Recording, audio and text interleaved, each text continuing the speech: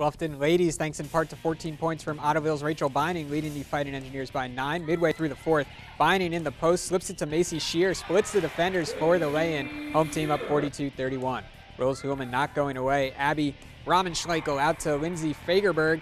Long two-point jumper, lead back down to 9. Now later in the fourth, 2 minutes to go. Ramenschleichel connects on the jumper. Engineers getting closer, but Bluffton makes enough free throws down the stretch to hold on for the 45-36 victory. Binding finishes with 14 points, 12 rebounds, and 3 blocks.